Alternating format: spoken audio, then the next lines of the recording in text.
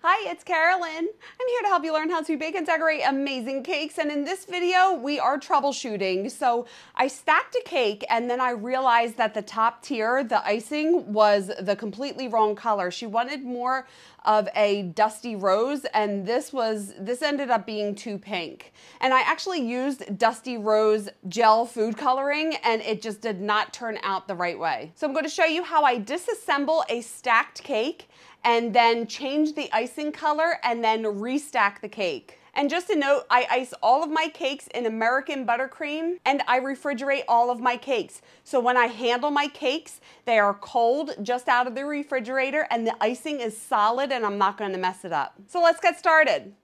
I'm going to start by stacking the cake. I always wash my hands before I handle my cakes. I got that bottom tier out of the refrigerator. I'm making sure that it is level. And then I am using my ruler to measure how tall these straws have to be. And I'm putting my straw on top of the ruler and marking just past the end of it with the marker. And then once I do that for all the straws, I cut that marker off. And then I'm going to throw the piece with the marker away, put all of the straws in the cake, and then countersink them.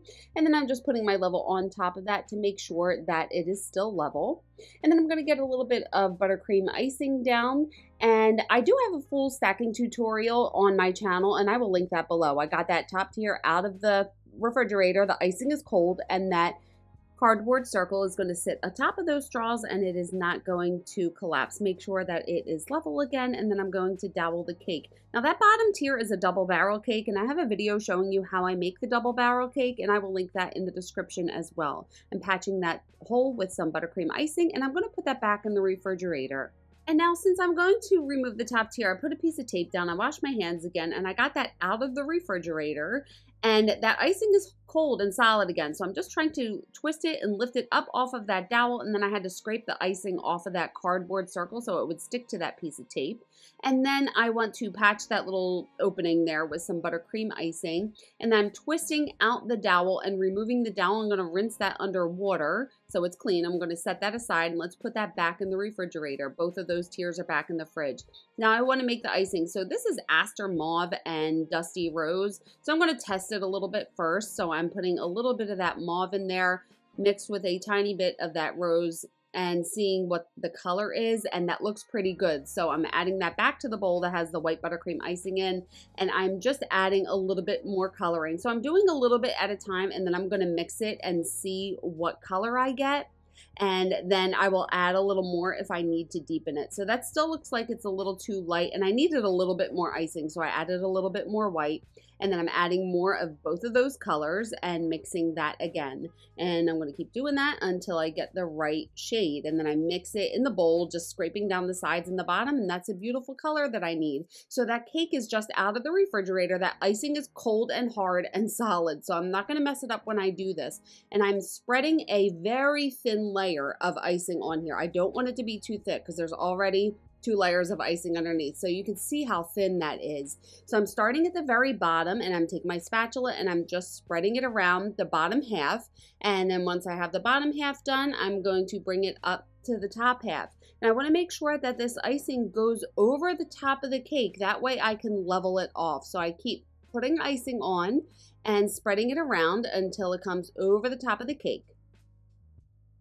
And then I'm adding a little bit more icing around the center and the bottom of the cake. That way when I scrape it off with the bench scraper, it's going to be a little more even because it seemed like the top had a little bit more icing, but I'm going to scrape most of it off. And I also want to remember to fill in the very top of the cake as well.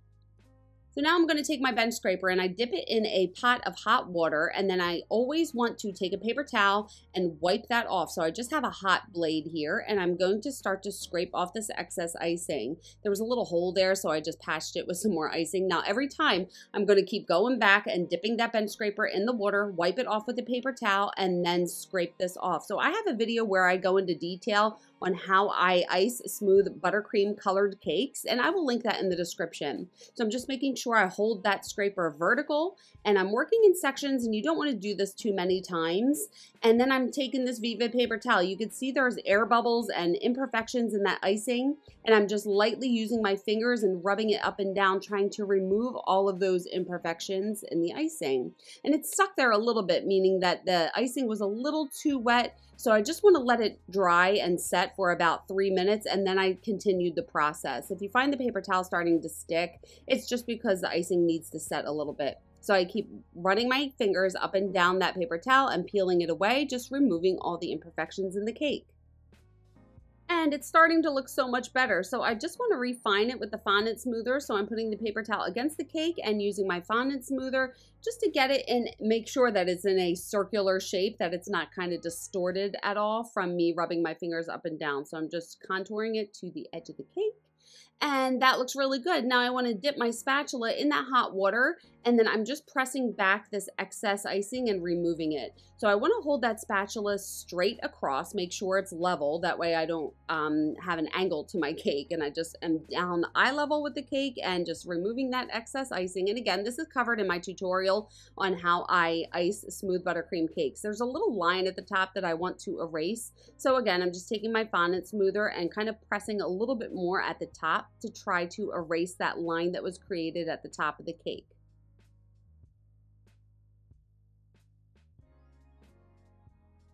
And that looks so much better. So I want to put that back in the refrigerator for about 5 minutes so the icing can set before I do the smoothing process. Now I have some paper here with a fondant smoother, and I'm just pressing the paper against the side of the cake, and that is going to remove any of the imperfections in the icing that was left by the paper towel. So you smooth out the air bubbles and the lines with the paper towel, and then you smooth out the lines that the paper towel caused with the paper. And then I just want to refine this edge again. So I am sitting eye level with the cake, and I keep dipping that spatula in the hot water, holding it perfectly level, and just getting a really crisp, sharp edge around the top of the cake. And then I just want to scoop out a little bit of water and put that on top of the cake and spread it out very quickly so it doesn't darken the color of the icing. And I'm spreading that water to the edges, and then I'm going to start from the edges and go in just to smooth out all of the icing on the top of the cake. And then I just want to refine it one more time with a piece of paper, making sure it's perfectly round. And I'm going to put that back in the refrigerator overnight. It was in the fridge for 12 hours. Then I removed the bottom tier and got a little bit of that buttercream icing down. And then I took that top tier out of the refrigerator, and I'm going to remove it. So again, my hands are clean. I didn't show me washing my hands. My hands are always clean when I handle these cakes, and I'm removing it from that cardboard. And you could see the white layer is the crumb coat. The pink layer is the icing layer that was on there. And then we have that thin dusty rose color layer on the outside. I'm going to make sure that it is level, and again I'm going to hammer the dowel through both cakes down into the cake drum and patch that hole with the icing. And here is the cake fully stacked, and to show you the difference of what it looked like, on the left was the pink and on the right is the new icing color. So there you go. There is a simple process of changing the icing color on your cake. Couple things. Number one, this works best if the icing is really cold and the cake is just out of the refrigerator. That way you don't mess up that layer of icing underneath it. Number two, you want to make sure that you put on a very thin layer of icing because the cake was already crumb coated and frosted in that pink icing. So I just wanted to do a really thin layer on the outside of this new color. Now, you can also cover the cake with fondant to cover up color mistakes, but I opted to just do icing because I just didn't feel like covering the cake with fondant. However, you could do either option. So I think that's it. If you guys have any questions or comments, leave them below.